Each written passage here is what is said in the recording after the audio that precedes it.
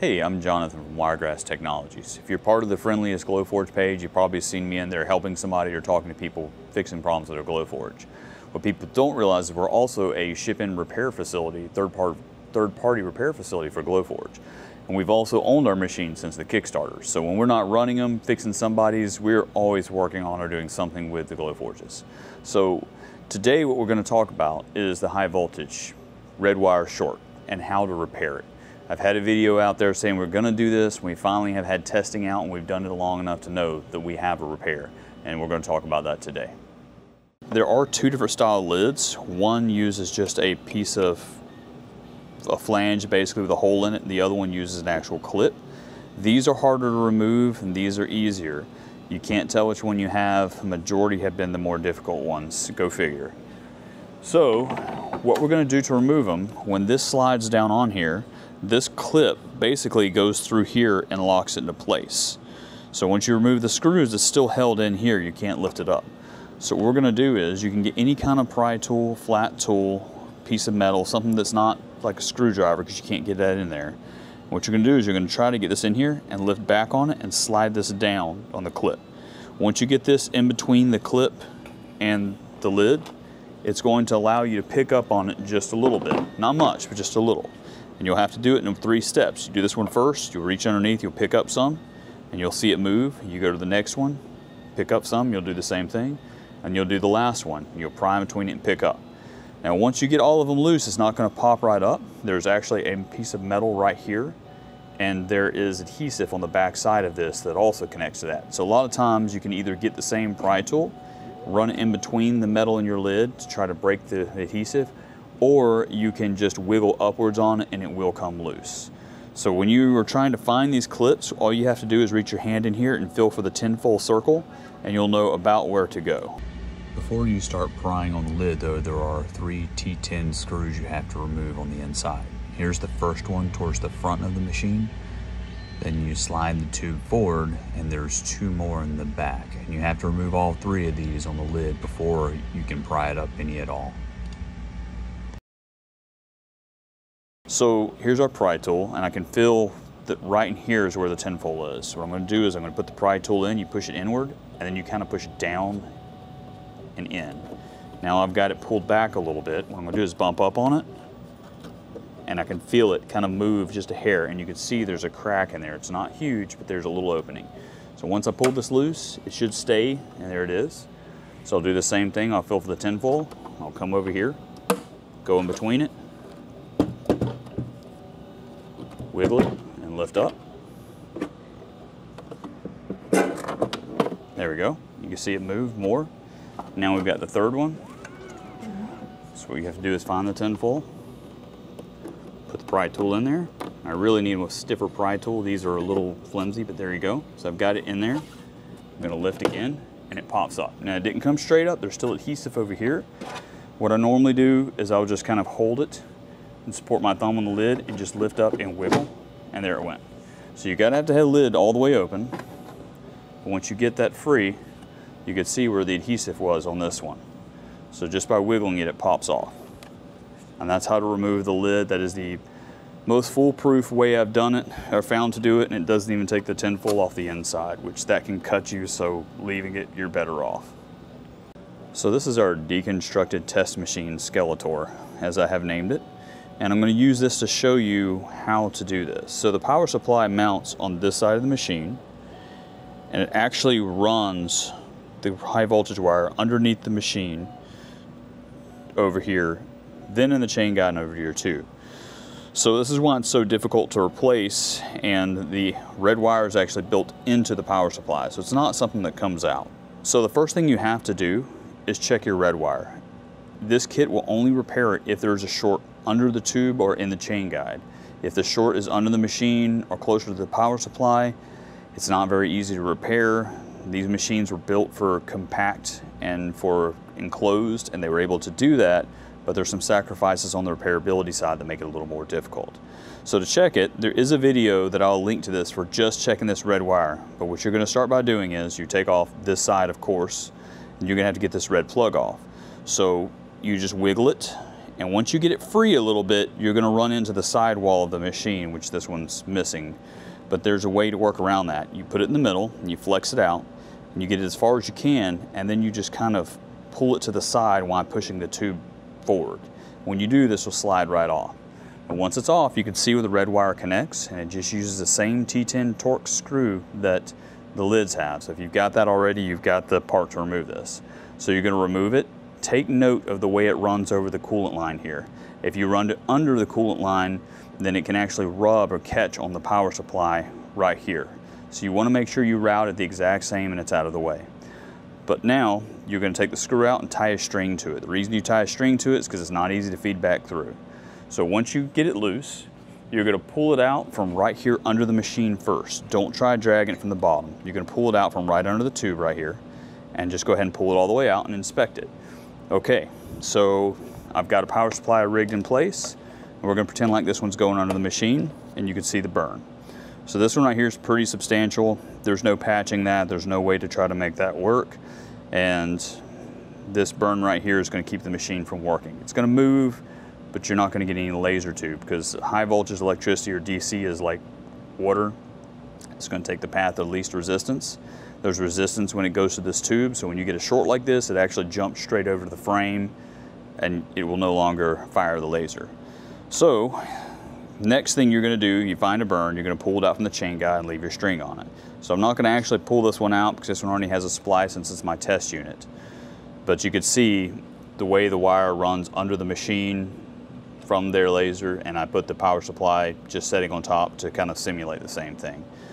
So here is our wire coming out from under the machine.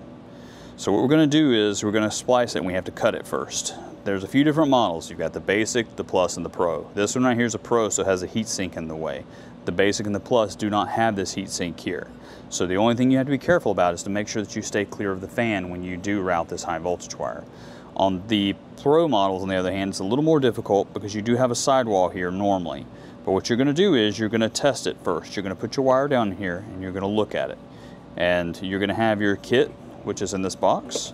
And the kit comes with everything. It's got the high voltage and new wire that is rated for 50,000 kilovolts versus the 40,000 kilovolts of the original high voltage wire. It's also going to come with a guard, the other side of the connector, some heat shrink, and some fiberglass sheathing to help protect the old wire from rubbing on anything where you cut it.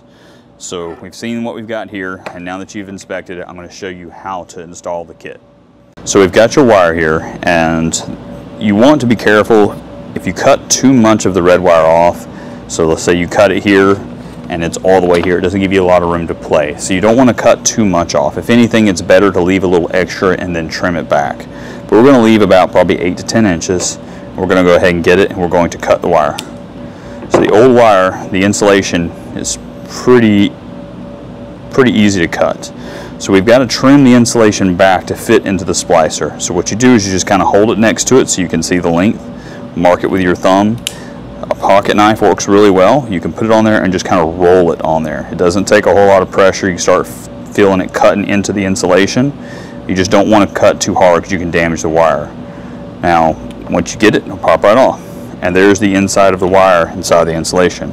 You want to twist it just to help any of the strands from coming loose. And then you're going to get your splicer. Now this right here is the part that goes inside the splicer. We're going to test it. You have to loosen your screw up to make sure that it'll fit in. And you're going to go ahead and install the wire. So you see that's about right. It doesn't have to be perfect. You just want to make sure that it bottoms out all the way and that your wire goes all the way in. Because if it doesn't meet that screw, then you're going to have some issues. So now that we've tested that and we've got it fitted, we're going to step back and there's some fiberglass insulation. You're going to slide over this right here. And this is just to protect it from rubbing anything or any kind of vibration from damaging it. So this is the first part you're going to slide on. You're just going to slide it over the wire. And once you get the wire, just kind of push it backwards like this. And like I said, the pros, this is really important because it's right there on that heat sink and you don't want it to damage it. So we've got that there. The next thing you're going to do is get the rubber piece right here.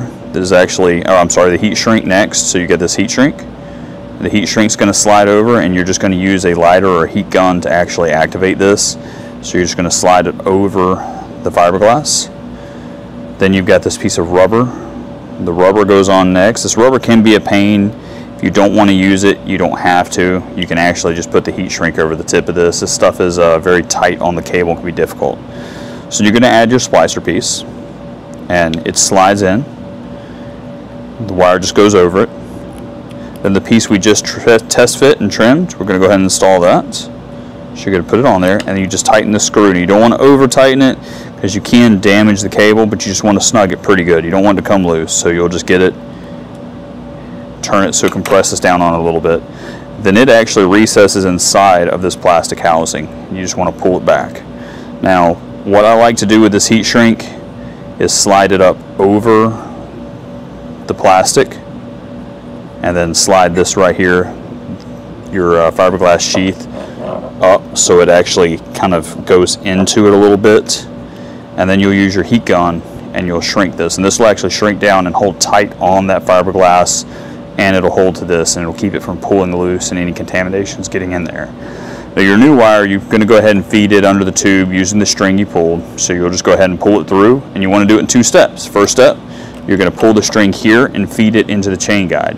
Sometimes moving the tube gantry assembly back and forth so the chain guide flexes helps get it through. Once you get it through there, you're going to feed it under the tube. Now under the tube can be a little tricky. There are 3 channels under the tube. One is for your coolant line, one is just for the spacers that help do the tube alignment, and then the very forward one right here is the one that it goes in. If your wire accidentally slips over into this one, your cable will feed in and hit that and stop. And if you'll try yanking it, you'll break the string or have problems. You back up, make sure you've got it in the very forward slot so it goes under the tube. All right, so we'll say you've already pulled it through and you've already got it attached. Go ahead and put the plug on it. Once again, remember the routing. Make sure you go over the coolant line, don't go under it, so there's plenty of clearance. So what it'll look like is you'll have basically this going to the chain guide, and you'll just have this section of the splicer sticking out. You'll take the 2 together and you'll push them together. A little plastic burr.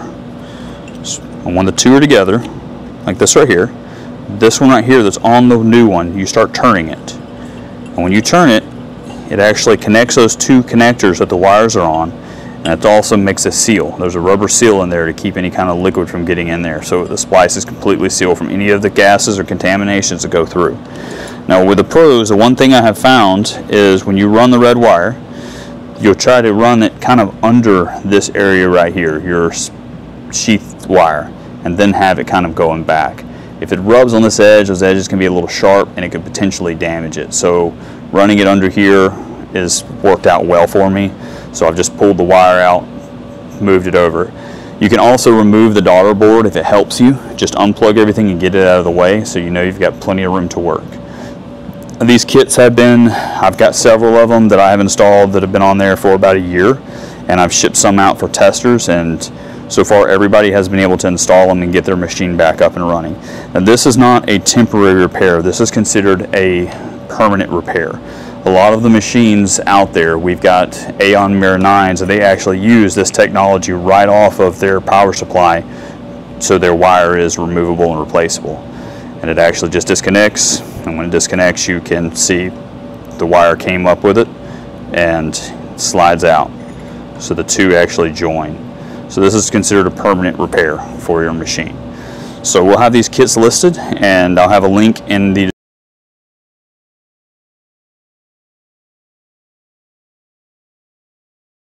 And finally, here's a picture of a splice that we performed on a Pro. You can see how it's tucked out of the way and secure. It clears the gantry, it rolls back and forth, and this machine finished up and was running great.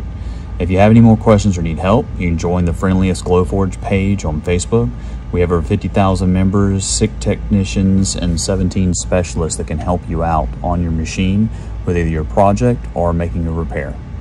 And again, thanks for watching, and I'll put some links in the comment.